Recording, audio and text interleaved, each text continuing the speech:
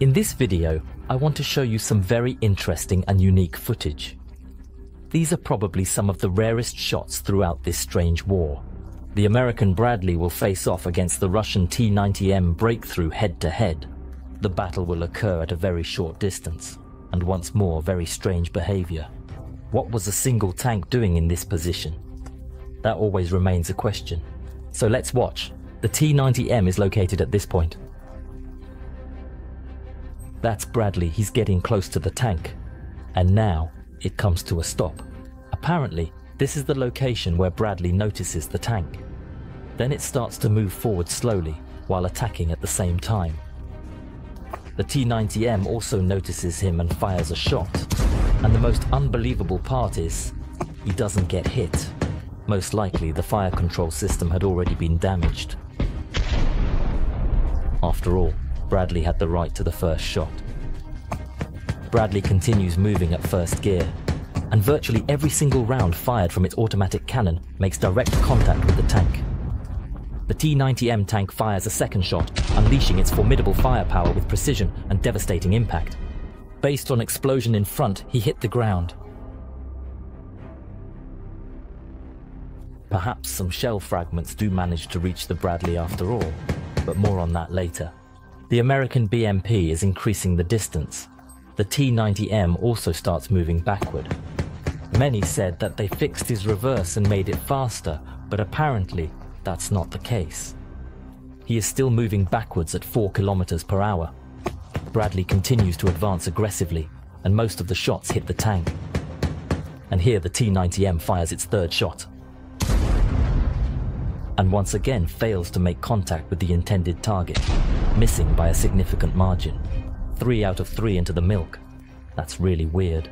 If the commander's panoramic sight was damaged, there are several redundant aiming systems available. How could he miss 3 times? Write in the comments. The tank continues to reverse, while the BMP keeps moving further away. Nevertheless, they both continue to observe each other. At this location, it can be seen that another battle is taking place. There's likely an additional Bradley there, firing at the positions.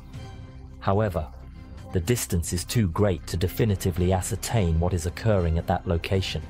Bradley veers off the road and takes up a position, and opens fire again.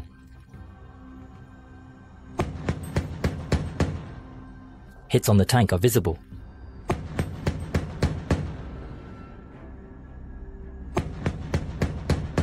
The operation of artillery commences, with its origin shrouded in mystery and yet to be definitively determined. Bradley makes a quick turn, facing the opposite direction, and heads back to the road he was previously on. And here comes the second Bradley. He's driving beside the tank. At this time, the battle stops and a short lull occurs.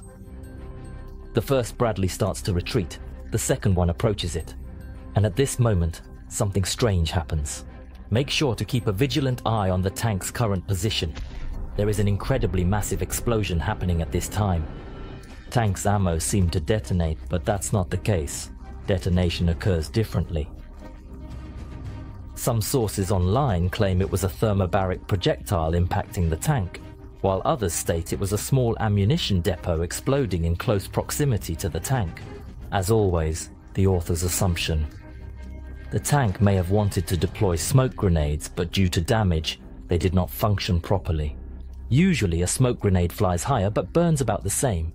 But you, my dear viewer, know everything. Write what it was. At this time, the first Bradley is leaving, and the second one is getting ready to enter the battle.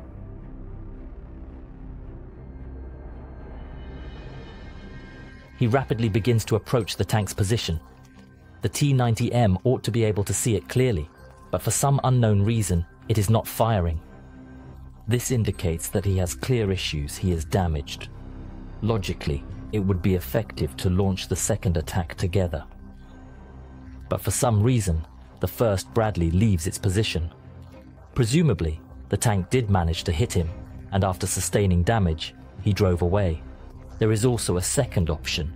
He fired all his ammunition, being empty, didn't want to take risks, and left. However, the attack persists with only one Bradley. He maintains his proximity by continuously closing the distance, relentlessly pursuing his target. 2nd Bradley assumes firing position. And the unbelievable happens. He drives straight towards the tank and opens fire.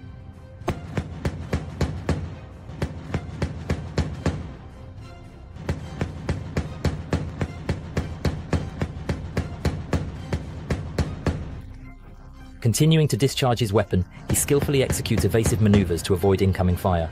But tank doesn't respond to fire. One might assume it's hit and taken out of action. However, then he begins to move.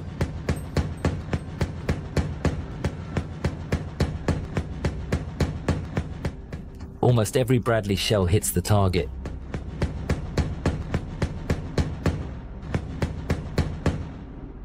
Even if the gun is not working, the tank can still return to its positions.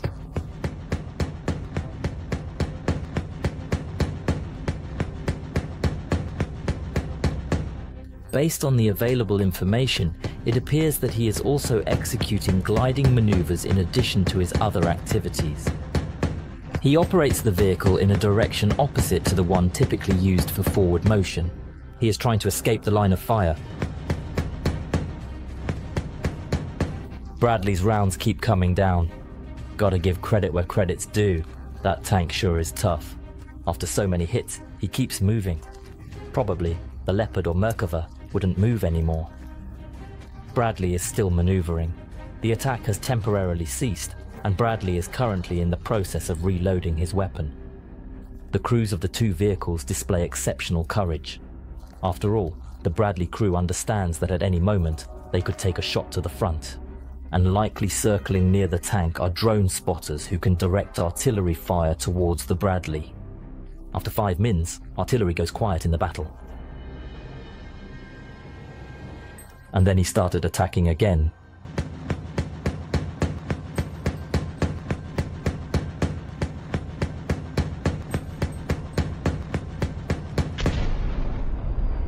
And here comes another explosion. It might seem like that was already an ammunition detonation, but in reality, no. Once more, Author's version is firing smoke bombs.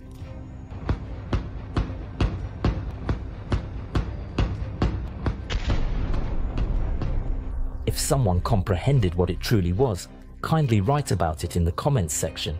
Western experts write that the explosive reactive armor has detonated, but I don't think the explosive reactive armor will cause such a strong explosion. So let's keep our eyes on it. And even after that, the tank continues its relentless movement. Just unbelievable. After dozens of hits, the tank keeps moving.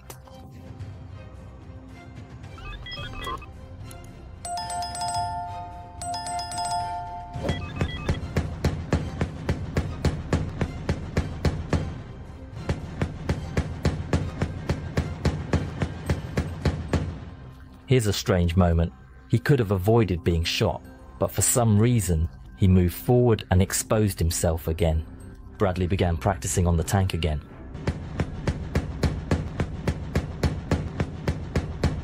The temperature is quite low and it feels chilly outside, making it a bit uncomfortable. Nearly every round successfully hits the target. The T-90M is hiding, but it's only driving along one line for some reason.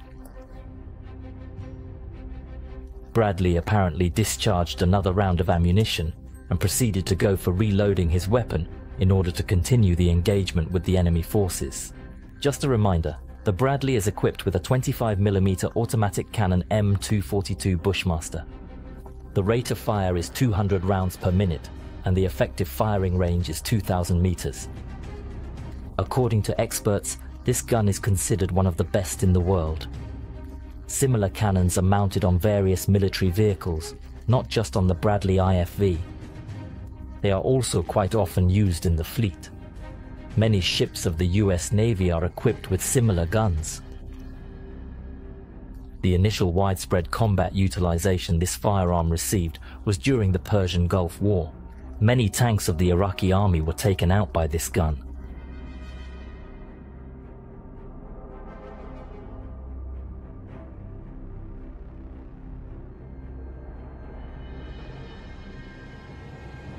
And here comes the drone spotter, bringing the picture closer. Finally, we can see up close what happened to the T-90M. He keeps moving, but at the same time, his turret spins uncontrollably. There is a fire on the front of the turret. It becomes evident that the tank is completely inoperable.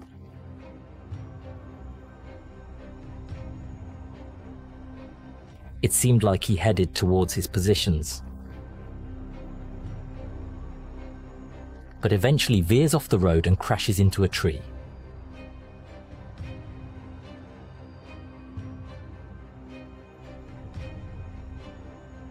He received numerous hits and yet continued to move without stopping.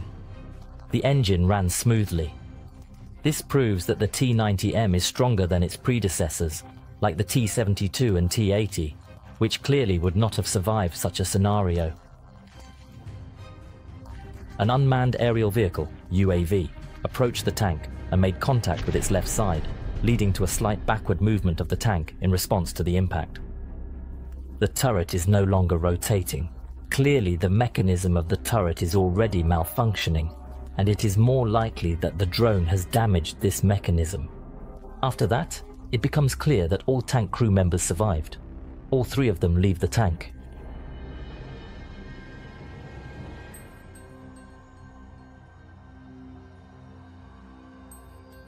Then the drone spotter approaches the tank and captures these shots.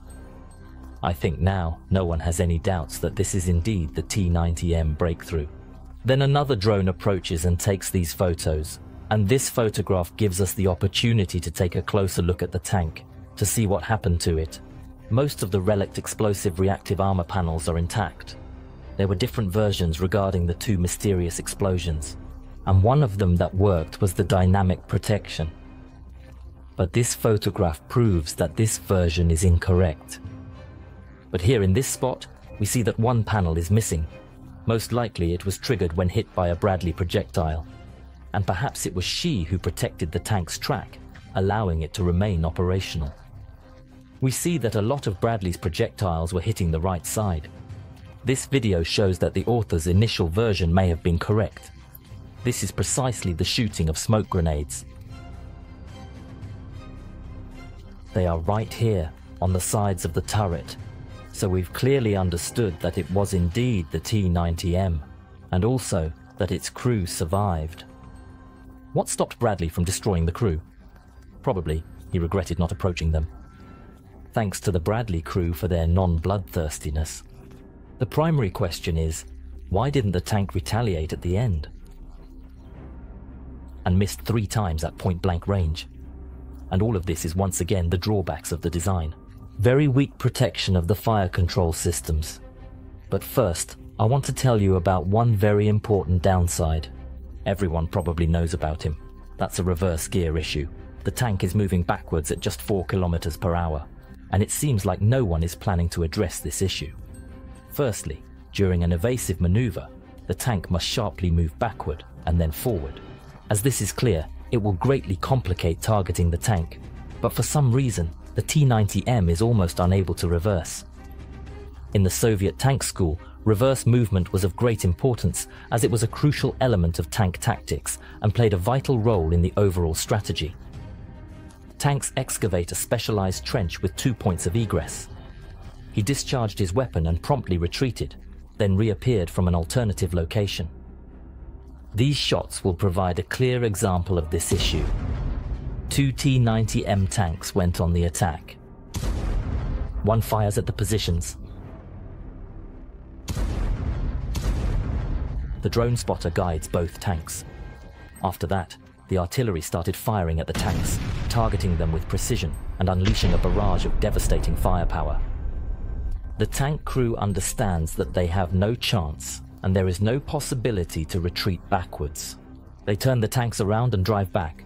Simultaneously, the turret is facing the enemy. And then a javelin missile hits one of them. He hits right into the engine compartment. A fiery fountain rapidly emerges from the engine without any delay. Engine stalled, tank completely immobilized, none of the systems working, not even moving turret. After that, the machine is destined for failure.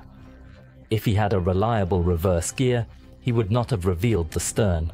Now let's get back to the most important question. Why didn't the tank return fire? And why did its turret begin spinning uncontrollably? The thing is, Bradley immediately hit crucial fire control elements. Most likely, the first shot was aimed at the commander's panoramic sight, and perhaps into some redundant systems, which is why the tank missed point blank 3 times. But why did its turret start rotating after this? Pay attention. Right here is where it's on fire. Bradley targets the area around the mask. It's here where the tank defense systems are crucially located for maximum effectiveness. Here they are clearly visible. This is an anti-tank weapon detection system, specifically systems that use laser emissions, such as anti-tank guided missiles. If tank is targeted by laser, system automatically detects source and rotates turret in that direction.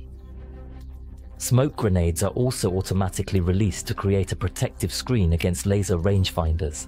This is highly effective against missiles that specifically target infrared emissions. But many modern missiles already bypass this system and continue flying towards the tank unhindered. In this case, there's an IR jammer generator. He creates jamming for the missile flying towards him, and it was these crucial systems that Bradley hit. He wasn't planning to break through it. His goal was to disable these systems, and he was hitting them quite successfully. This is indicated by the fire specifically in those areas. The laser warning system and infrared jammers malfunctioned, clearly visible now that they weren't operational. Turret not facing the direction fire is coming from. Evidently, the complete combat control system was toggling on and off, and ultimately, a critical error transpired in the end. The system kept functioning, but didn't know which direction the fire was coming from, and just started rotating the turret. And you have knowledge of what transpired in the immediate sequence of events. This is the version that belongs to the author themselves. You may have different perspectives and alternative versions. We would greatly appreciate reading your unique interpretations in the comments section below. I'll say it again, the video is unique. On paper, any machine is good, but only until it enters real combat. The T-90M is an extremely good tank. Its firepower is top-notch, but there are some questions regarding its defense systems. And that is all. Thank you for watching. See you all next time.